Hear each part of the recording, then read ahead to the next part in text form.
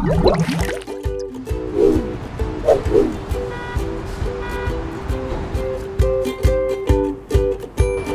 of the most common questions we get from New York City dog owners is, how do I stop my dog from pulling?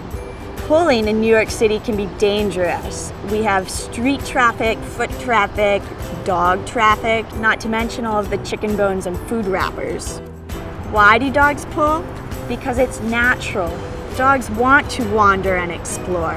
And pulling is the result of allowing your dog to pull you places she wants to go.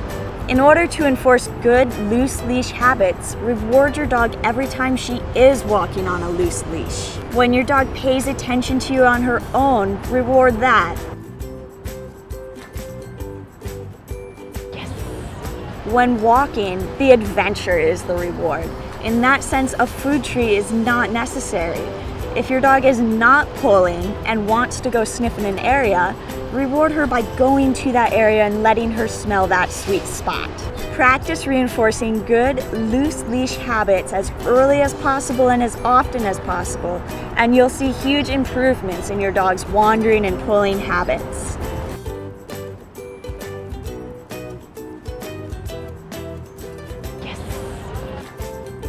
I'm Kristen Studioso, and this has been Loose Leash Walking 101 with Puptopia.